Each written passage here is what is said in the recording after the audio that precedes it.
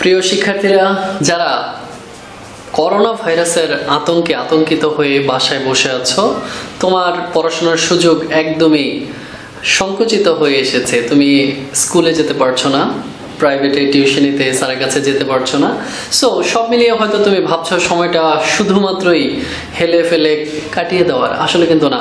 যারা পড়াশোনা করার তারা পড়াশোনা করছে, আর আমিও অবসর থেকে মনে করছি না একটা কাজ করলে কেমন হয়, একটা ক্লাস করাই।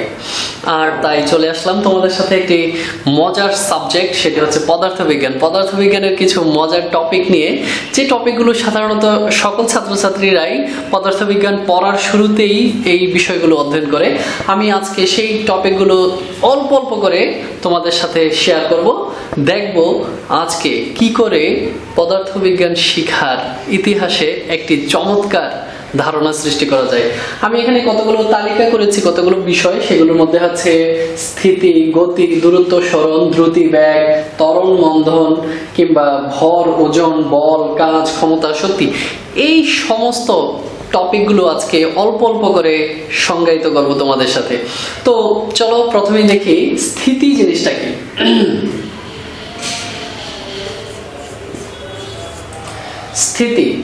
স্থিতি হলো যখন পারিপার্শ্বিকের সাপেক্ষে কোনো একটি বস্তু কোনো একটি স্থানে স্থির হয়ে থাকে, সেই স্থির হয়ে থাকাটাকেই বলা হচ্ছে, ওই স্থির হয়ে থাকার অবস্থাটাকেই বলা হচ্ছে স্থিতি।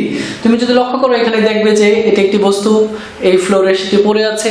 বস্তুটি পারিপার্শ্বিকের সাপেক্ষে তার অবস্থান পরিবর্তন করছে না, এই অবস্থাটাকেই বলছি আমরা স্থিতি। সো যখন তুমি স্থিতির সংজ্ঞা দিবে, তুমি জাস্ট সিম্পল বলবে যে পারিপার্শ্বিকের সাপেক্ষে যখন কোনো একটি বস্তুর স্থান পরিবর্তন করে না, তখন সেই বস্তুর অবস্থাটিকে বলে স্থিতি, আর বস্তুটিকে বলে স্থিতিশীল। শেষ, ছোট্ট বিষয়। চলো পরেরটিতে যাই।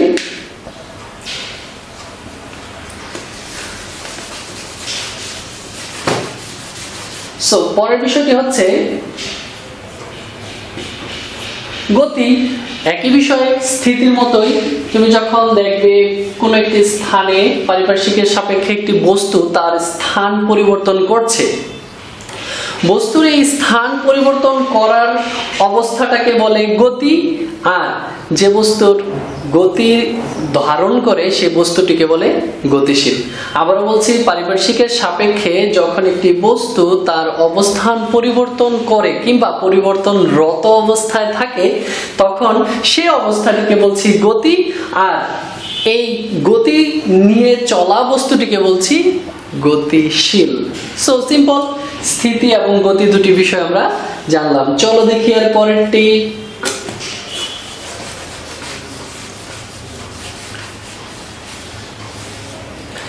এরপরে যে দুটি বিষয় আছে, দূরত্ব এবং সরণ।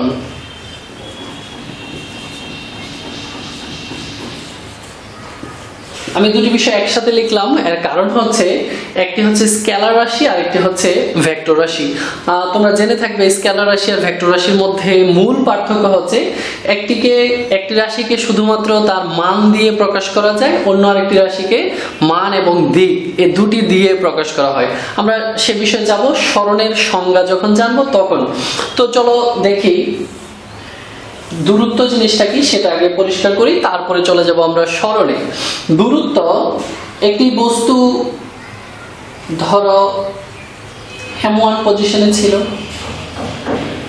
পরবর্তীতে সে বস্তুটি M1 পজিশন থেকে M2 পজিশনে গেল, M1 পজিশন থেকে সে M2 পজিশনে গেল। তাহলে একটু আগে আমরা গতিতে বলেছিলাম, যখন একটি বস্তু তার অবস্থান পরিবর্তন করে, তার এই পরিবর্তন করার ঘটনাটাকে বলা হচ্ছে গতি। এখানে হচ্ছে যখন একটি বস্তু তার এক অবস্থা থেকে আরেক অবস্থায় যায়, প্রথমে সে ছিল M1 এই পজিশনে, এই জায়গায়, পরবর্তীতে সেই বস্তুটি এখান থেকে গিয়েছে, এখানে যে কোনো একটি বস্তু ধরো, এই বস্তুটি এখান থেকে গিয়েছে M2 পজিশনে এখানে।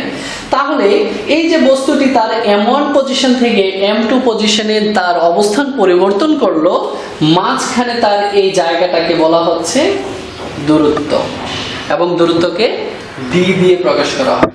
দূরত্বকে প্রকাশ করে কি দিয়ে? ডি দিয়ে। আমরা অনেক সময় এটাকে এস দিয়েও প্রকাশ করি। সো তুমি দূরত্ব জিনিসটা খুব সহজে বুঝে গেলে, যখন একটি বস্তু গতিশীল হয়, গতির কারণে তার পূর্বেকার অবস্থান থেকে পরবর্তীতে যে অবস্থানে যায়, এই মাঝখানে তার অতিক্রান্ত যে দূরত্ব, সেটাই হলো মূলত আসলে দূরত্ব। এখন ঠিক একই জায়গায় আমি যদি তোমাদেরকে সরণ সম্পর্কে বলি, সরণ এবং দূরত্ব সম্পূর্ণ এক জিনিস, কোনো পার্থক্য নেই। তুমি শুধুমাত্র মনে রাখবে সরণকে বলেছি ভেক্টর রাশি। ভেক্টর রাশির ক্ষেত্রে আমরা দুটি জিনিস পাই। আমি একটু আগে বলেছি, লাইক সুমন তার বাসা থেকে 200 মিটার দূরে, আরেকটা উদাহরণ দিচ্ছি, দূরত্বের উদাহরণ দিচ্ছি।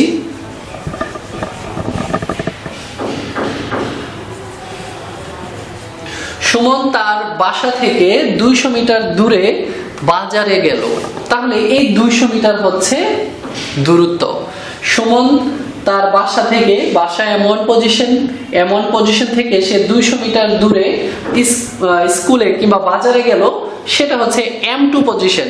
এই যে মাঝখানের যে জায়গাটা, সেটা হচ্ছে 200 মিটার, আর 200 মিটার হচ্ছে দূরত্ব। কিন্তু যদি আমি বলি যে সুমন তার বাসা থেকে লাইক M1 200 মিটার দূরে, 200 মিটার উত্তর দিকে, সুমন তার বাসা থেকে 200 মিটার উত্তর দিকে তার স্কুলে গেল কিংবা বাজারে গেল। এই যে উত্তর দিকে কথাটা উল্লেখ করলাম, এই কারণে এই দূরত্বটাই হয়ে গেল সরণ। সো আমরা এখান থেকে আরো পরিষ্কার হয়ে গেল আমাদের স্কেলার রাশি এবং ভেক্টর রাশির মধ্যকার পার্থক্য।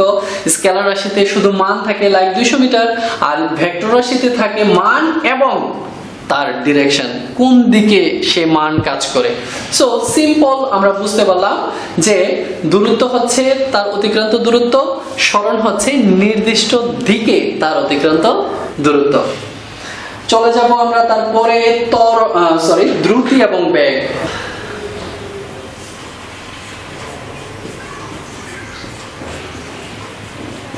সো আমরা পরবর্তীতে এখানে আবারও দুটি বিষয় লিখেছি, একটি দেখেছো তোমরা দ্রুতি, আরেকটি দেখছো হচ্ছে বেগ। আবারও এখানে একটি হচ্ছে স্কেলার রাশি, আরেকটি হচ্ছে ভেক্টর রাশি, অর্থাৎ একটির মধ্যে শুধু মান থাকবে, আরেকটিতে মানের সাথে সাথে দিকটাও উল্লেখ থাকবে। তো চলো সংজ্ঞাটা দেখে নেই, দ্রুতি কাকে বলে, বেগ কাকে বলে। তোমরা ইতিমধ্যেই দূরত্ব এবং সরণ, দূরত্ব সম্পর্কে আমরা জানি, দূরত্বের সিম্বল হচ্ছে ডি অথবা এস, এবং এটার একক হচ্ছে মিটার অথবা সেন্টিমিটার, মিলিমিটার, যাই বলি। লাইক আমি যদি বলি দূরত্ব, তার মানে হচ্ছে বলবো যে 100 মিটার। যদি বলি দূরত্ব, তার মানে হচ্ছে ডি ইকুয়াল 100 মিটার অথবা 500 সেন্টিমিটার। সো এগুলোকে বলা হচ্ছে একক। আমি মিলিমিটার বলতে পারি, অথবা আর অন্য কিলোমিটার বলতে পারি, ফিট বলতে পারি, অন্য অনেকগুলো একক আছে। এককগুলোর আবার ক্লাসিফিকেশন আছে, সেদিকে যাব না। আমরা দেখছি সিম্পলি কিভাবে সংজ্ঞাগুলো আসলে মনে রাখা যায়। সো এটা ছিল দূরত্ব এবং যে সরণ, সেটার সিম্বল এবং হচ্ছে তার একক, ইউনিট। সো এখন যেটা দেখবো সেটা হচ্ছে দ্রুতি এবং বেগ। সো দ্রুতি আর বেগে লক্ষ্য করবে যে চিত্রটি আগে এঁকে দেখিয়েছিলাম যে একটি বস্তু M1 পজিশন থেকে M2 তে যায় এবং তার মাঝখানে যে গ্যাপটা তৈরি হয়, সেটাই ছিল দূরত্ব। এখন আমি বললাম M1 পজিশন থেকে একটি বস্তু M2 পজিশনে যায়, লাইক ডি দূরত্ব, এটাকে বলছি ডি। আমি যদি এর সাথে টাইম দিয়ে দিই, টাইম, যেমন M1 পজিশন থেকে একটি বস্তু টি সময়ে M2 দূরত্বে যায়, M1 থেকে একটি বস্তু টি সময়ে M2 দূরত্বে যায় কিংবা দূরত্ব অতিক্রম করে, তখনই এটাকে আমরা বলছি দ্রুতি। আমি শিওর তোমাদের কাছে বিষয়টা ক্লিয়ার হয়নি, আরো ক্লিয়ার করছি বাস্তব উদাহরণ দিয়ে। একটু আগে বলছিলাম সুমন তার বাসা থেকে 200 মিটার দূরে বাজারে যায়, কিংবা সুমন তার বাসা থেকে 200 মিটার দূরে স্কুলে যায়। ক্লিয়ার? সো এখন যদি বলি যে সুমন তার বাসা থেকে 10 মিনিট সময়ে 200 মিটার দূরে বাজারে যায়, তাহলে তুমি বুঝতে পারবে সুমন কত দ্রুত যায় কিংবা কত আস্তে যায়। এটাই হচ্ছে মূলত দ্রুতি আর বেগ। সো বেগের কথা পরে বলছি, জাস্ট পার্থক্য কোনো কিছুই নেই, ওটার সাথে শুধু সময় দেওয়া থাকবে, আর কিছু না। এখন তোমার কাছে বিষয়টা ক্লিয়ার কিনা আরেকবার দেখো। m1 তুমি যদি লিখতে যাও ডেফিনেশন, m1 পজিশন থেকে, জায়গা থেকে, অবস্থান থেকে একটি বস্তু t সময়ে যদি d দূরত্ব অতিক্রম করে m2 তে যায় তাহলে তাকে বলছি দ্রুতি। আর প্র্যাকটিক্যাল উদাহরণ যদি বলি যে সুমন তার বাসা থেকে 200 মিটার উত্তর দিকে বাজারে অবস্থান করলো বা বাজারে পৌঁছলো, তাহলে সুমনের দ্রুতি কত ছিল? তুমি জাস্ট 200 মিটারকে ওই যে সময়টা টি সময় মিন্স হচ্ছে, আমি যদি বলি এখানে 10 মিনিট, ওই 10 মিনিট সময় দিয়ে ভাগ দিয়ে দিলে আমরা মূলত দ্রুতিটা পেয়ে যাই। সো আশা করি বিষয়টা ক্লিয়ার। আর ব্যাগ হচ্ছে কিছুই না, ওই যে সেই সুমন 10 মিনিট সময়ে 200 মিটার উত্তর দিকে বাজারে গেল, তাহলে 10 মিনিট সময়ে 200 মিটার উত্তর দিকে বাজারে গেল, তখন এই উত্তর দিকে নর্থ সাউথ ইস্ট ওয়েস্ট যে কোনো দিকে এই কথাটা যদি থাকে যে কোন দিকে সে গেল, তাহলে তুমি বুঝবে এটা হচ্ছে ব্যাগ। আর যদি দিকের কথা বলা না থাকে তাহলে তুমি সেটা বুঝবে দ্রুতি। আর এখান থেকে আবারও পরিষ্কার যে ব্যাগ হচ্ছে ভেক্টর রাশি, দ্রুতি হচ্ছে স্কেলার রাশি। দ্রুতিতে দিক দেওয়া থাকবে না, শুধু ভ্যালু দেওয়া থাকবে, ম্যাগনিটিউড দেওয়া থাকবে। আর ব্যাগের মধ্যে তার ম্যাগনিটিউড মানের পাশাপাশি তার সাথে তোমার ডিরেকশনটা দেওয়া থাকবে। সো স্কেলার রাশি, ভেক্টর রাশি ক্লিয়ার হচ্ছে, আমাদের দ্রুতি ব্যাগ ক্লিয়ার হচ্ছে। আরেকবার দেখো, প্রথমে আমরা ছিলাম দূরত্বের মধ্যে বলেছি এক অবস্থান থেকে আরেক অবস্থানে গেলেই দূরত্ব, ডি। আর এক অবস্থান থেকে যদি নির্দিষ্ট সময়ে আরেক অবস্থানে যায় তাহলে হচ্ছে দ্রুতি। সো বিষয়টা পরিষ্কার কিনা?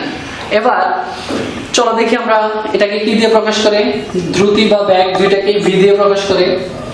এটার সূত্র হচ্ছে s/t বা d/t। আমরা বলেছি যে দূরত্বকে s বা d যে কোনো একটা কিছু দিয়েই প্রকাশ করা যায়। সো সেখানে তুমি অনায়াসে সংখ্যাটা থেকেই বুঝতে পারছো যে যে দূরত্ব অতিক্রম করবে সেই দূরত্বটাকে যদি সময় দিয়ে ভাগ দেই তাহলে আমরা যে কোনো কিছুর ব্যাগ কিংবা দ্রুতি পেতে পারি। সো চলো এটা হচ্ছে তার সূত্র। আর এখান থেকে আমরা এটার এককটা বের করে নিই। দূরত্বকে বলেছিলাম মিটার, সময় অবশ্যই সেকেন্ড বা মিনিট বা অন্য যে কোনোটাই ধরি, তার মানে হচ্ছে মিটার পার সেক, অথবা তুমি এইভাবে লিখতে পারো। সো এখন যদি আমি এখানে একটা আরো প্র্যাকটিক্যালি বলি যে সুমন যে কাজটি করেছে তার বাসা থেকে 200 মিটার উত্তরে বা 200 মিটার দূরে 10 মিনিট সময়ে বা 5 বা 2 মিনিট 1 মিনিট সময়ে সে 200 মিটার দূরে অবস্থান করলো, তাহলে তুমি লিখো সুমনের ব্যাগ কত? 200 মিটার, সে সময় নিয়েছিল 5 মিনিট, এটাকে সেকেন্ডে নিয়ে যাই, 5 ইন্টু সেকেন্ড। পরে এটাকে এটা দিয়ে ভাগ দিলে যা হয় তা হবে সুমনের bag. Clear? So Suman 200 metre সময়ে 5 মিনিট সময়ে 200 মিটার দূরত্ব অতিক্রম করলে সুমনের ব্যাগ হবে, এটা দিয়ে এটাকে ভাগ দিলে যত হয় তত, এবং তার একক এই যে মিটার পার সেকেন্ড। সো এই বিষয় দুইটাকে সাথে করে নিয়ে আমরা চলে যাব ত্বরণ এবং মন্থনে। আশা করছি তোমার বোঝা ক্লিয়ার হচ্ছে। তো চলো দেখি এবার ত্বরণ মন্থন। দ্রুতি ব্যাগ অবশ্যই মাথায় নিয়ে যেতে হবে ত্বরণ এবং মন্থনে। তুমি দ্রুতি ব্যাগের কথাটা যদি আরো একবার লক্ষ্য করো তাহলে দেখবে দ্রুতিতে আমি কি বলেছি, যখন একটি বস্তু বা যে কেউ তার নির্দিষ্ট অবস্থান থেকে সে যদি অন্য আরেকটি অবস্থানে যায় তাহলে তার মাঝখানে যে জায়গাটা সেটাই হচ্ছে তার দূরত্ব। সেই দূরত্ব অতিক্রম করতে যদি তার সময়টা উল্লেখ করি যে এত সময়ে সে দূরত্বটা অতিক্রম করেছে, তাহলে এটাকে বলছি দ্রুতি। আর ডিরেকশন থাকলে ব্যাগ, দূরত্বের ক্ষেত্রে ডিরেকশন থাকলে সরণ। এবার চলে আসো ত্বরণ এবং মন্থন।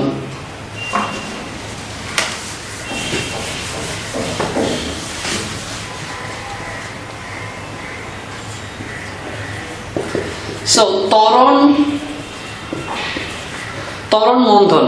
সো এতক্ষণ পর্যন্ত আমরা কি আলোচনা করেছিলাম? দ্রুতি বা ব্যাগ। এখন আমি যদি একটি বস্তু বা সুমন যাকেই বলি, আমি বললাম তার প্রথম 5 সেকেন্ড সময়ে সে তার ব্যাগ ছিল ধরো 10 মিটার পার সেক। পরের 5 সেকেন্ডে তার বেগ হলো 20 মিটার পার সেক। তার পরের 5 সেকেন্ডে তার বেগ হলো 30 মিটার পার সেক। লক্ষ্য করে চিত্রটা দেখো, প্রথম 5 সেকেন্ড সুমন যে হারে হাঁটছিল তখন তার বেগ ছিল প্রতি সেকেন্ডে 10 মিটার। কিন্তু সে এভাবে হেঁটে যখন লক্ষ্য করলো যে না, তাহলে তো আমার বাজারে যেতে অনেক সময় লেগে যাবে, তখন সে কি করলো, পরের 5 সেকেন্ডে ওই পরের 5 সেকেন্ড সময় সে একটু দ্রুত হাঁটলো। তখন কি হলো, প্রতি সেকেন্ডে সে তখন যাচ্ছে 20 মিটার। সো লক্ষ্য করো, 1 সেকেন্ডে প্রথমে যাচ্ছিল 10 মিটার, পরবর্তী 5 সেকেন্ড সে প্রতি সেকেন্ডে গিয়েছে 20 মিটার, পরবর্তী 5 সেকেন্ড সে প্রতি সেকেন্ডে গিয়েছে 30 মিটার। উক্ত চিত্র থেকে আমরা কি বুঝতে পারি, প্রথম 5 সেকেন্ড থেকে পরের 5 সেকেন্ডে বেগ বৃদ্ধি পেয়েছে 10 মিটার পার, মানে প্রতি সেকেন্ডে 10 মিটার, এবং এই মাঝখানে 5 সেকেন্ড থেকে এর পরের 5 সেকেন্ডেও কি হয়েছে, বেগ বৃদ্ধি পেয়েছে 10 মিটার পার সেকেন্ড। অর্থাৎ বেগ বৃদ্ধি পাচ্ছে প্রতি 5 সেকেন্ডে 10 মিটার পার সেকেন্ড। ক্লিয়ার? অর্থাৎ এখান থেকে আমরা বুঝতে পারছি যে সুমন তার যাওয়ার যে বেগ বা দ্রুতি সেটাকে কি করছে, সুষমভাবে বৃদ্ধি করে চলেছে। এবং এই যে বেগ বৃদ্ধি পাচ্ছে, এই বেগ বৃদ্ধি পাওয়ার যে হার, কি হারে ব্যাগটা বৃদ্ধি পাচ্ছে, এটাকে বলা হচ্ছে ত্বরণ। একদম শুরু থেকে যদি আসি, স্থিতি, কোন একটি বস্তু, আমি স্থির হয়ে চুপচাপ দাঁড়িয়ে আছি, স্থিতি। আমি মুভ করছি, চলছি, হাঁটছি, দ্যাটস গতি। আমি এক অবস্থান থেকে আরেক অবস্থানে গেলাম, এই যে জায়গা পরিবর্তন করলাম, মাঝখানের জায়গাটাকে বলা হচ্ছে দূরত্ব। যদি তার নির্দিষ্ট দিকে অতিক্রম করি তাহলে বলছি সরণ। যখন এই দূরত্বটা একটা সময়ে, নির্দিষ্ট সময়ের মধ্যে আমি এই দূরত্বটা অতিক্রম করছি, তখন একে বলছি দ্রুতি। আর যদি একই নির্দিষ্ট দিকেই নির্দিষ্ট সময়ে দূরত্ব অতিক্রম করি তাহলে বলছি বেগ। এরপরে আসো ত্বরণ। বলছি যে এই যে দ্রুতি বা বেগ, এটা যখন বাড়তে থাকে, বৃদ্ধির হারটা, কি হারে ব্যাগটা বৃদ্ধি পাচ্ছে সেটাকে বলছে ত্বরণ। এখানে 5 সেকেন্ডে ছিল 10 মিটার পার সেক, এর পরের 5 সেকেন্ডে হচ্ছে 20 মিটার পার সেক। অর্থাৎ প্রতি 5 সেকেন্ডে বেগ বাড়তেছে 10 মিটার পার সেক করে। তার মানে এখান থেকে আরো একটু ক্যালকুলেশনটা বোঝার চেষ্টা করো।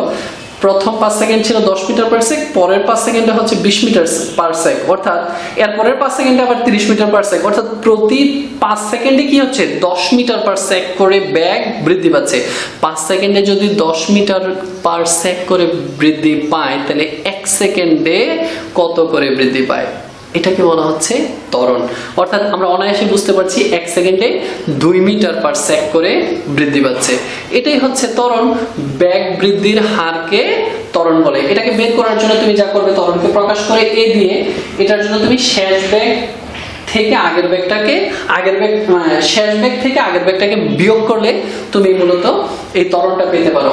অর্থাৎ ফাইনাল ভেলোসিটিকে বলছি আমরা v, আর ইনিশিয়াল ভেলোসিটি হচ্ছে u। এটাকে ভাগ দাও t দিয়ে। এই সূত্রের মাধ্যমে তুমি অনায়াসে ত্বরণ পাবে। যেমন এখান থেকে যদি ধরি যে এই বেগটা ছিল 20 মিটার পার সেক মাইনাস এই বেগটা ছিল 10 মিটার পার সেক, তাহলে এখানে থাকবে 10 মিটার পার সেক। অঙ্কটা করি চলো।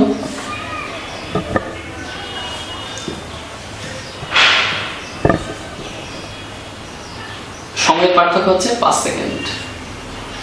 সো দেখতেই পাচ্ছি এখানে থাকে 10 মিটার পার সেক, নিচে থাকে 5 সেকেন্ড। তার মানে ঘটনাটা দাঁড়ায় 5 দিয়ে এখানে ভাগ দিলে হয় 2 মিটার পার, এই সেকেন্ডটা কিন্তু তখন উপরে উঠে যাচ্ছে, সেকেন্ড স্কয়ার। তার মানে হচ্ছে 2 মিটার পার সেকেন্ড স্কয়ার। তাহলে সুমন যে বাজারে যাচ্ছিল, তার চলার সময় বেগ যে হারে বৃদ্ধি পাচ্ছিল সেটা ছিল প্রতি সেকেন্ডে 2 মিটার করে, এবং ব্যাগের আমরা এখান থেকে একক জানতে পারলাম, ত্বরণের একক হচ্ছে মিটার পার সেকেন্ড স্কয়ার। এটা শেষ বেগ, এটা আদি বেগ, এটা থেকে যদি এটা বাদ দেই তাহলে আলটিমেটলি একটা ব্যাগই থাকবে। ব্যাগের একক হচ্ছে মিটার পার সেককে যদি আবার সেকেন্ড দিয়ে ভাগ দেওয়া হয় তার মানে হচ্ছে metre per second square. So উক্ত ঘটনাটি পরিষ্কার। ত্বরণ জিনিসটা কি। এখন তোমার মাথায় প্রশ্ন আসবে মন্থন জিনিসটা কি। মন্থন জিনিসটা কিচ্ছু না, এখানে সংখ্যাটাকে একটু চেঞ্জ করে দিলেই মন্থন হয়ে যাবে। লক্ষ্য করো,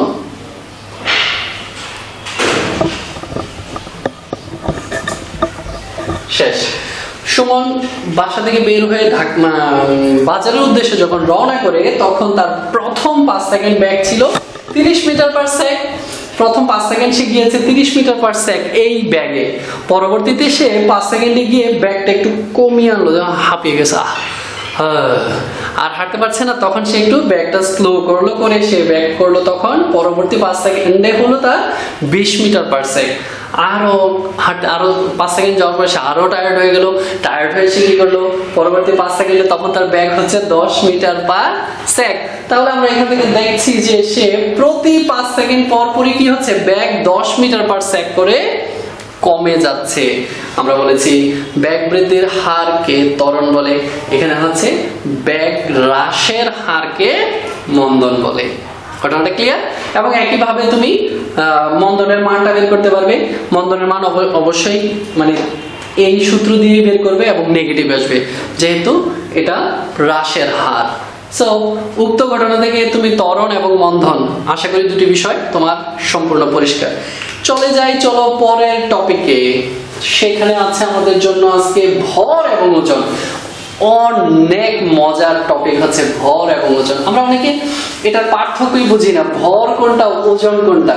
হ্যাঁ, অনেকে আমরা বাজারে গিয়ে আমাদের ওজন মাপাই, হ্যাঁ, আবার বলি যে বস্তুর মধ্যকার পদার্থের পরিমাণ হচ্ছে তার ভর। সো চলো দেখি ওজন কি আর ভর কি।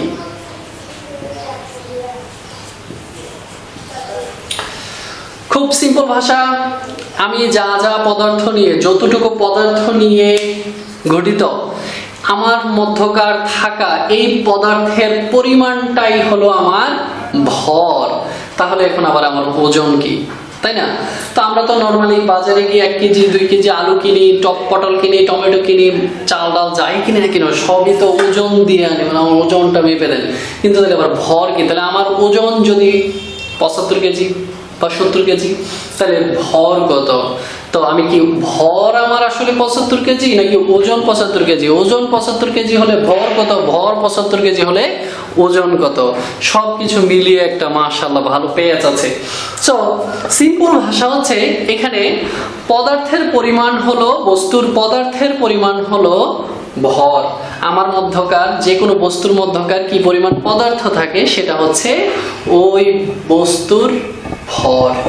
আর ওজন, ওজন বোঝার আগে তোমাকে আরো একটা জিনিস বুঝতে হবে, সেটা হচ্ছে বল। চলো আমরা এটার সাথে সাথে বলটা একটু বুঝে নিই। বল বুঝবো, ভর বুঝবো, ওজন বুঝবো। তিনটা জিনিস বুঝলে তিনটাই পরিষ্কার হবে, তিনটা ডেফিনেশনও ক্লিয়ার হবে এবং তোমার কাছে এটার ধারণা আজীবনের জন্য পরিষ্কার হবে। চলো দেখি বল। বল হচ্ছে, আমি যখন বল সম্পর্কে প্রথম শিখি, আমার শিক্ষক আমাকে মারল এভাবে একটা ঘুষি শক্ত করে। আমি তাজ্জব হয়ে গেলাম, স্যার হোয়াট, কি হলো এরকম করতেছি? বলে এই যে এটা হলো বলের প্রকৃষ্ট উদাহরণ। বললাম জি স্যার বুঝছি, ভালো, ওকে ঠিক আছে স্যার, বল টের পাইছি আমি। বলে হ্যাঁ, ভেরি গুড। যখন কোনো বস্তুর উপর, বল হলো একটি বাহ্যিক কারণ, বল হলো একটি বাহ্যিক কারণ যেটা নাকি যখন কোনো বস্তুর উপর ক্রিয়া করে তখন ওই বস্তুর গতি প্রকৃতি সে পরিবর্তন করে কিংবা করতে চায়। এখন একটা স্থির বস্তুর উপর ক্রিয়া করে, তাহলে সে গতিশীল করবে কিংবা করতে চাইবে বল। তুমি বললাম, আমি বললাম একটা স্থির বস্তুর উপর ক্রিয়া করে আমি এটাকে এই যে গতিশীল করার, একটু গতিশীল হয়েছে, কিন্তু আমি ধাক্কা দিলাম, এই যে অর্থাৎ এটার উপরে আমি বল প্রয়োগ করলাম, তা কি ছিল? স্থির ছিল, গতিশীল হয়ে গেল। সো এটা একটা বল, ক্লিয়ার। কিন্তু আমি যদি সাথে আবার ওয়ালটাকে সরানোর চেষ্টা করলাম, ওয়াল তো সরে গেছে, তাই না? নাকি না, ওয়াল কিন্তু সরেনি, তার জায়গাতেই আছে। তাহলে এটাকে কি বল বলা যাবে? এটাও বল। কারণ আমি বলটাকে তার জায়গা থেকে সরানোর চেষ্টা করেছি। অর্থাৎ কি বোঝা গেল? যা স্থির বস্তুর উপর ক্রিয়া করে, গতিশীল করে, বল করতে চায়, বল। ক্লিয়ার? এখানে দুই রকমের বল আরো আছে। যেমন গতিশীল কোনো একটা বস্তু, সেটা তুমি স্থির করবে। একজন বৃদ্ধ রিক্সা চালক আস্তে আস্তে রিক্সা চালিয়ে যাচ্ছে, তুমি সামনে দিকে শক্ত করে ধরলে, তাহলে রিক্সাটা থেমে গেল। তার মানে গতিশীল বস্তুকে তুমি বল প্রয়োগ করলে, স্থির করে দিলে, বল হয়ে গেল। কিন্তু তুমি একই কাজ করতে গেলে, ধরো একটা চলন্ত ট্রেন, একটা ট্রেন যাচ্ছে, ট্রেন আসতেছে, তুমি সামনে দিকে ধরলে, দাঁড়ান ভাই দাঁড়ান, স্টপ ইট, থামেন, জোরে সামনে দিকে হাতে ধরলে, তুমি কেটে কুটে সাইজ, এটাও কিন্তু বল। ঠিক আছে? তুমি একটা হচ্ছে বৃদ্ধ রিক্সা চালককে তুমি ধরে থামিয়ে দিয়েছ, বল। আর ট্রেনকে থামানোর চেষ্টা করেছ, দ্যাটস কাইন্ড অফ ফোর্স, এটাও কিন্তু বল। এখন ধরো ভিন্ন, তুমি ওই যে বৃদ্ধ রিক্সা চালক রিক্সা চালিয়ে যাচ্ছে, আমি এর আগে দুই প্রকার বলের কথা বলেছি। স্থির বস্তুকে গতিশীল করে, বল। স্থির বস্তুকে গতিশীল করার চেষ্টা করলাম, বল। আরো দুইটা বললাম যে রিক্সা চালক যাচ্ছে, আমি তাকে সামনে দিয়ে হাত দিয়ে থামিয়ে দিলাম, বল। ট্রেন চলছে, আমি থামানোর চেষ্টা করে কিমা হয়ে গেলাম, সেটাও বল। আরো দুইটা বল আছে, সেগুলোর মধ্যে হচ্ছে ধরো ওই যে রিক্সা চালক যাচ্ছে, তুমি পেছন দিয়ে গিয়ে ধাক্কা মারলা একটা রিক্সার মধ্যে, তো চাচা আস্তে আস্তে যাচ্ছিল, উনি রিক্সা নিয়ে পানিতে পড়ে গেল, কাইন্ড অফ ফোর্স, এটাও একটা বল। এখন একটা ট্রেন না, একটা ট্রাক বলি, ট্রাকটা আস্তে আস্তে আস্তে আস্তে যাচ্ছে, তো এখন তুমি যেতে পারছো না ট্রাকটার জন্য, তুমি কি করলা? ট্রাকটাকে গিয়ে পেছন দিয়ে জোরে একটা ধাক্কা মারলা, ট্রাকটা উড়ে পানিতে বলে গেল। Is it possible? না। ট্রাকটাকে তুমি যত জোরে ধাক্কা দাও, ট্রাক কিন্তু জায়গা থেকে সরবে না, ট্রাকের গতি যা ছিল তাই থাকবে। নাকি তুমি ধাক্কা দিয়ে ট্রাক সরিয়ে ফেলতে পারো না। সো এখানেও দুই প্রকারের বল আছে। গতিশীল বস্তুকে আরো গতিশীল করা, রিক্সাটা আস্তে আস্তে চলতেছিল, আমি পেছন থেকে ধাক্কা দিলাম, বল। ট্রাকটা আস্তে আস্তে যাচ্ছিল, আমি পেছন থেকে ধাক্কা দিলাম, কিন্তু গতিশীল কিন্তু হলো না, সেটাও কি বল। 6 প্রকারে বল হতে পারে, 6 রকমের হতে পারে, সব কয়টাই বল।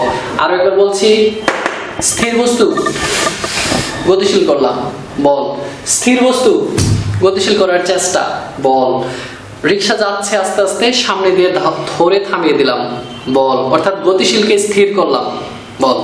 গতিশীল যাচ্ছে, এটাকে স্থির করার চেষ্টা, ট্রেন আসতেছে, ধরলাম, চেষ্টা করেছি, কাইন্ড অফ বল।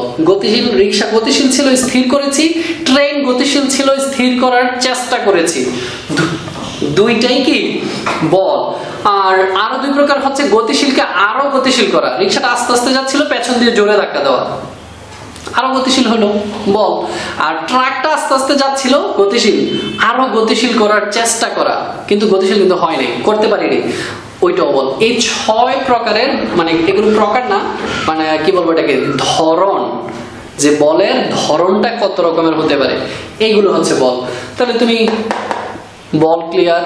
এখন অনায়াসে ওজন ধরা যাবে। ওজন জিনিসটা কি? ওজন হচ্ছে এরকম অনেক রকমের বল আছে, তোমার মহাকর্ষ বল, নিউক্লিয়ার বল, তুমি আরো অভিকর্ষজ বল, অনেক রকমের বলের নাম তুমি জেনে থাকবে। আমরা জানি যে এই পৃথিবী গোলাকার,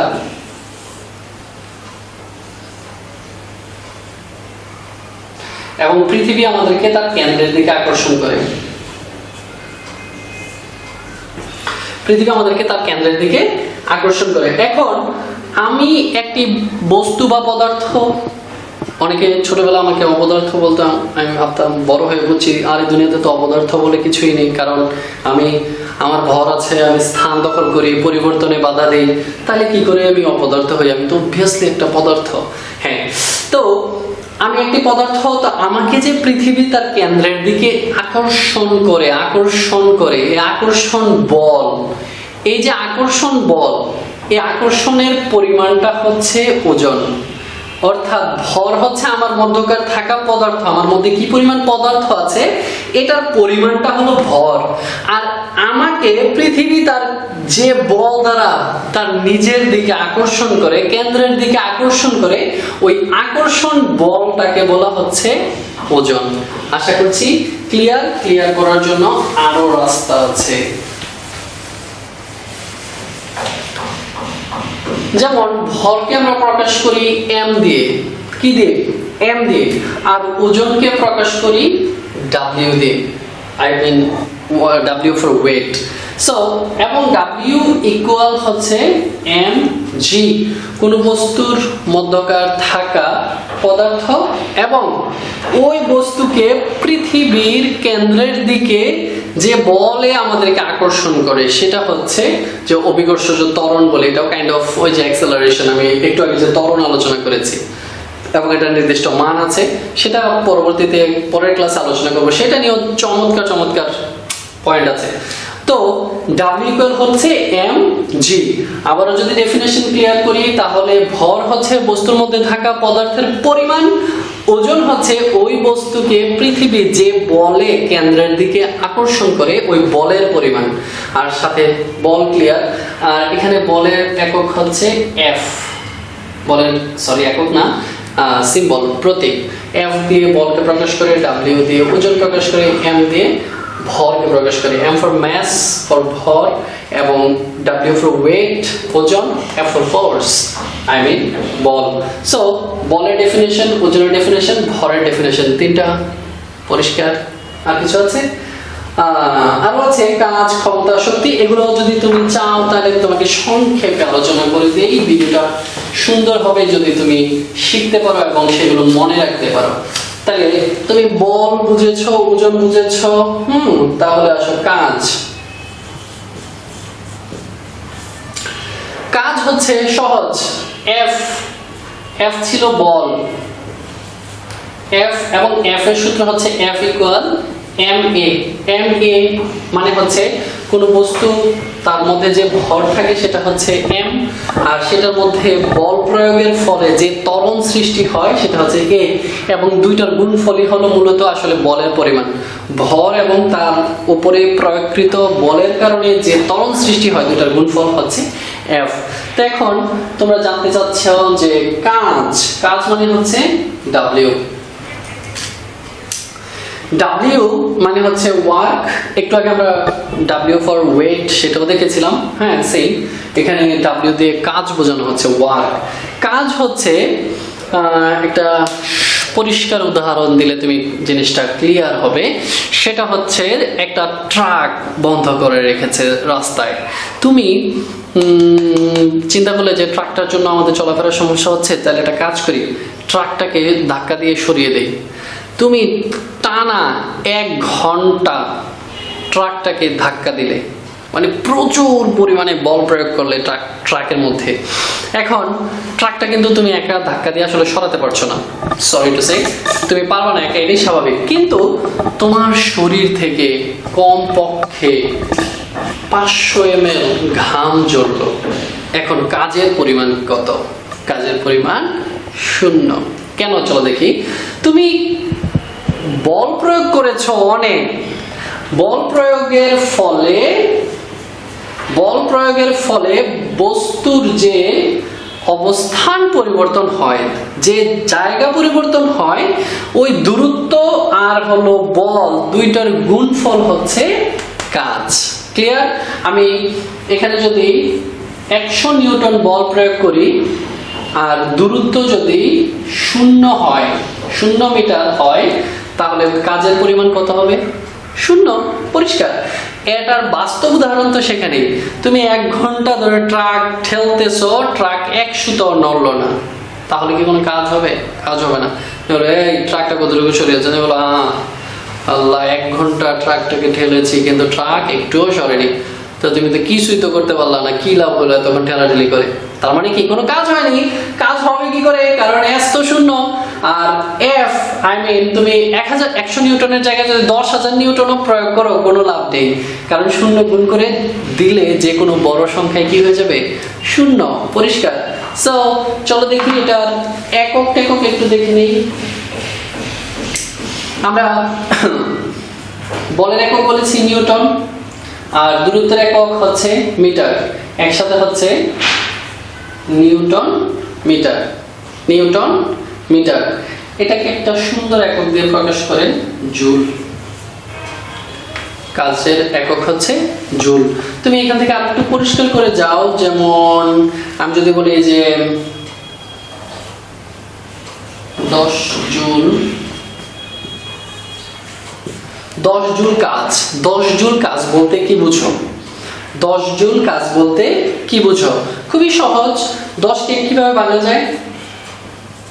2 5 অথবা 1 10 অথবা উল্টা হতে পারে 5 2 10 1, সেগুলো। তো এখন তুমি এই 10 জুল কাজ মানে হলো এখানে আর এখানে আসো, এখানে নিউটন এবং মিটার, অর্থাৎ 2 নিউটন বল প্রয়োগ করলে যদি 5 মিটার দূরত্ব অতিক্রম করতে পারি বা জায়গা পরিবর্তন করানো যায়, তাকে 10 জুল কাজ বলে। 1 নিউটন বল প্রয়োগ করে যদি 10 মিটার দূরত্ব অতিক্রম করানো যায়, তাহলেও তাকে 10 জুল কাজ বলবো। কিংবা আবার যদি 5 নিউটন বল প্রয়োগ করে 2 মিটার দূরত্ব অতিক্রম করানো যায়, তাহলেও 10 জুল কাজ। 10 নিউটন বল প্রয়োগ করে 1 মিটার দূরত্ব যদি সরানো যায়, তাহলেও 10 জুল কাজ। সিম্পল। সো এভাবে 10 জুল বা 50 জুল 100 জুল কাজ বলতে কি বুঝো? এরকম কোনো প্রশ্ন থাকলে তুমি খুব অনায়াসে এটার ব্যাখ্যা দিতে পারবে। তো এসেছি কিন্তু একদম শুরু থেকে। তুমি যদি সেভাবে জিনিসগুলোকে ধাপে ধাপে মাথায় রাখতে পারো এবং খাতা কলম নিয়ে সাথে সাথে শুনে শুনে নোট করো, তাহলে আশা করি তোমার এই 10টি টপিকের সংজ্ঞা কিংবা তার যে সেন্স, রিয়েল সেন্সটা বুঝতে তোমার কষ্ট হবে না। আশা করি কাজের কাজ সম্পন্ন। এবার চলো তাহলে পরের টপিকটা দেখি, ক্ষমতা। শক্তিটা কাজের সাথে রিলেটেড, তাই শক্তির বিষয়টা ক্লিয়ার করে নিচ্ছি।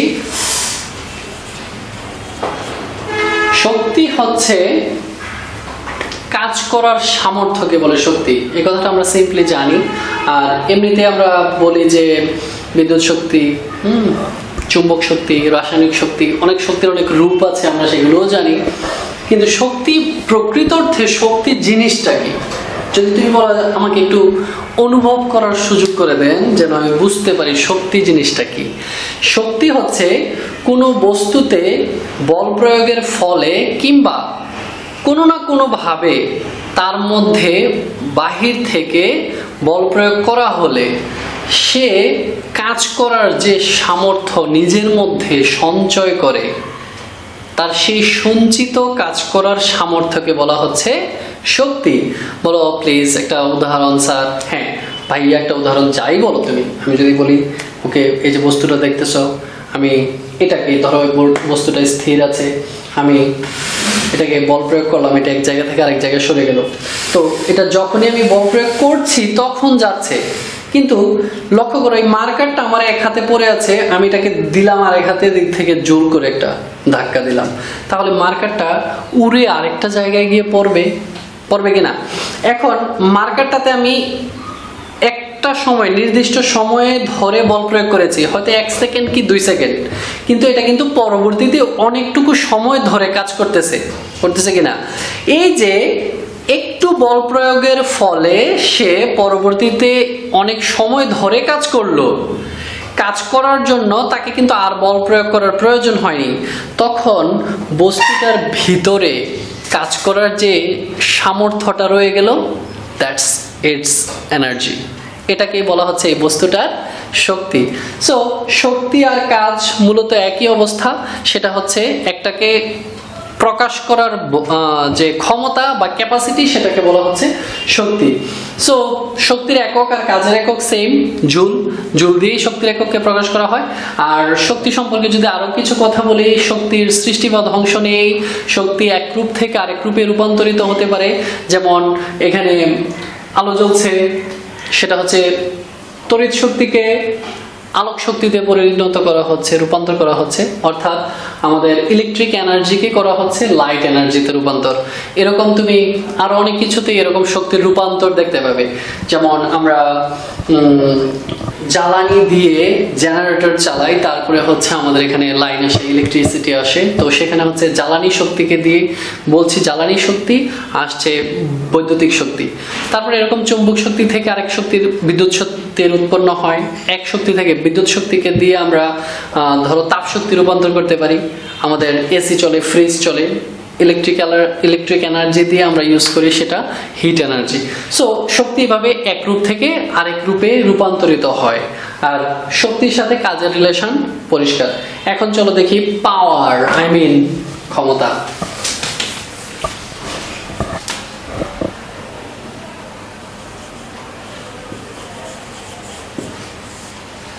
ক্ষমতা জিনিসটা কি? তুমি যদি সহজ ভাষায় চিন্তা করো, ক্ষমতা হলো স্যার, ক্ষমতা হলো বড় স্যার, ক্ষমতা হলো তারপরে প্রিন্সিপাল স্যার, ক্ষমতা হলো তারপরে ওই শিক্ষামন্ত্রী, ক্ষমতা হলো শিক্ষামন্ত্রীর চেয়ে বেশি প্রধানমন্ত্রী, ক্ষমতা হলো এরকম।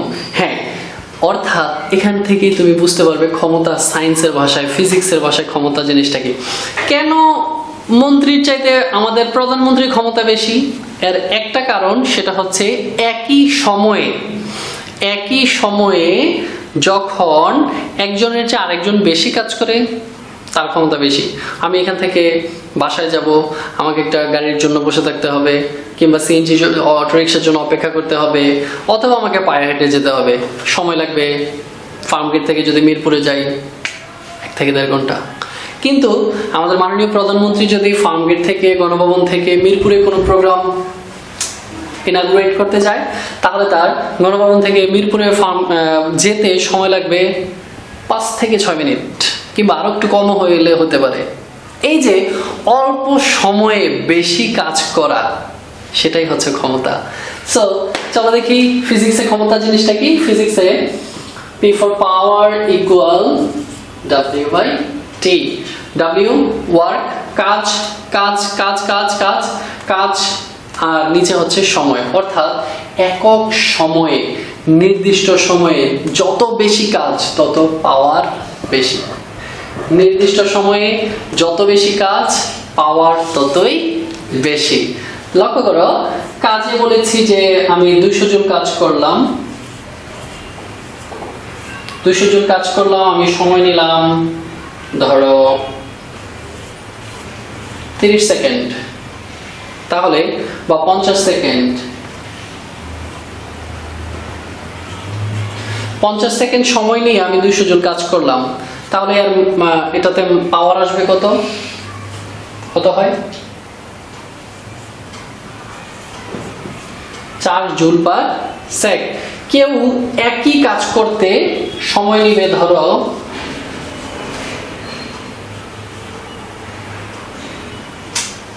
10 সেকেন্ড। আমি সময় নিয়েছিলাম 50 সেকেন্ড 200 জুল কাজ করার জন্য, কেউ সেখানে সময় নিল 10 সেকেন্ড, তাহলে তার পাওয়ার হবে 20 জুল। সো পাওয়ার বেড়ে গেল কিসের কারণে? সময় কম নেওয়ার কারণে। যে যত অল্প সময়ে বেশি কাজ করবে তার পাওয়ার বেশি। সিম্পল। এককটা একটু দেখি, তাহলে এককের জায়গায় আসলে দেখবে W কে বলেছি জুল, T হচ্ছে সেকেন্ড, তার মানে হচ্ছে জুল পার সেকেন্ড। এটাকে একসাথে বলা হচ্ছে ওয়াট। That's it. অর্থাৎ আমি যদি 200 জুল কাজ করতে সময় নেই 50 সেকেন্ড, তাহলে আমার ক্ষমতা ছিল 4 ওয়াট। আর আমি যদি 200 জুল কাজ করতে সময় নেই পরবর্তীতে 10 সেকেন্ড, তাহলে আমার ক্ষমতা ছিল 20 ওয়াট। এরকম তুমি যে কোনো জিনিসের ক্ষমতাকে কাজ এবং সময় দিয়ে প্রকাশ করতে পারবে। আমি বললাম যে 60 ওয়াটের একটি ভাল্ব, 60 ওয়াটের একটি ভাল্ব বলতে তুমি কি বুঝো? সিম্পল, এটাকে ওই যে একটু আগে ভাগ করেছিলাম, এরকম ভাগ করো যে যদি একটি বৈদ্যুতিক বাল্ব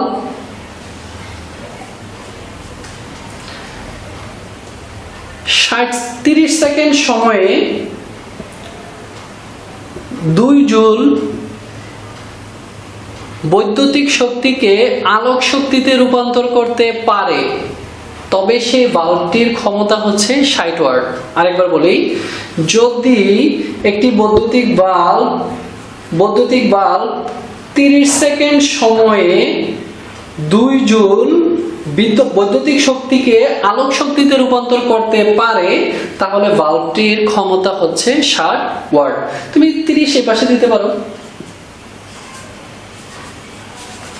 তাহলে আমি বলবো যে যদি একটি বৈদ্যুতিক বাতি 2 সেকেন্ড সময়ে 30 জুল বৈদ্যুতিক শক্তিকে আলোক শক্তিতে রূপান্তর করতে পারে, তবেও তার বাল্বের ক্ষমতা হচ্ছে 60 ওয়াট।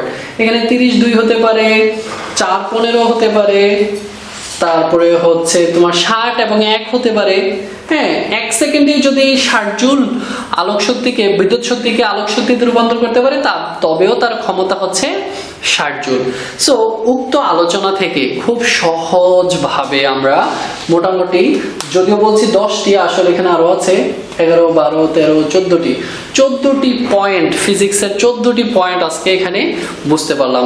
যদি এই ক্লাস তোমার মনে হয় যে হ্যাঁ ইফেক্টিভ হচ্ছে, আমি এতদিন ধরে ফিজিক্স নিয়ে যেরকম চিন্তা করতাম, আজকে আমার চিন্তার ধরনটাতে একটা পরিবর্তন আসছে, তাহলে তুমি অবশ্যই সেটার জন্য জানাতে হবে। যদি ফার্দার আরো ক্লাসের প্রত্যাশা থাকে, যদি এই ক্লাস আরো চাও তাহলে জানাও। আর আমিও যেহেতু অবসর, প্রতিনিয়ত আসবো এবং তোমাদেরকে দিব ফিজিক্সের আরো মজার ক্লাস। সামনে আরো চমৎকার টপিক আছে, মহাকর্ষ, অভিকর্ষ, চাপ, তারপরে হচ্ছে ইলেকট্রিসিটি, ম্যাগনেট, অসংখ্য টপিক আছে ফিজিক্সের। এই সময়ে তুমি অবসরে ফিজিক্স শেষও করতে পারো চাইলে। যদি চাও ক্লাস তাহলে জানাও, সেখানে অবশ্যই এরকম ক্লাস তোমাকে কন্টিনিউ দেওয়া হবে। এসএসসি পরীক্ষার্থী কিংবা 10ম শ্রেণী কিংবা 9ম শ্রেণী কিংবা ইন্টারমিডিয়েট কিংবা জেএসসি, সবার জন্য উপকারী হবে এরকম ক্লাস আশা করি। সো দেরি না করে এক্ষুনি কমেন্ট করে জানাও, এবং পরবর্তী ক্লাসের সময় এবং ক্লাসের টপিক দুইটাই তুমি চাও যে আমি এই টপিকে ক্লাস চাই, তাহলে সেই ক্লাস নিয়ে আবার আগামীকাল চলে আসবো এই সময়। আল্লাহ হাফেজ, ভালো থাকো সবাই।